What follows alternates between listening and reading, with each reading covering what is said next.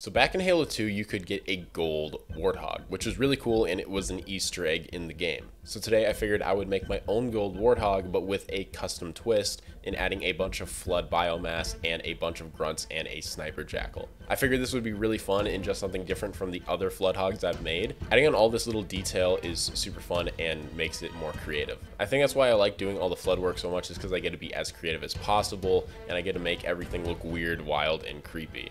Adding in all these little textures, grooves, and then adding this nice paint job on really just makes it all come together. Now we're just adding on the finishing touches to this project with the paint, and it's looking awesome. I like adding all the blood with the yellow and the red to just give a lot of discoloration, and then adding in this really nice dark wash just makes everything look gross, creepy. If you enjoyed the video, don't forget to leave a like and subscribe, and I hope you enjoy this awesome flood hog.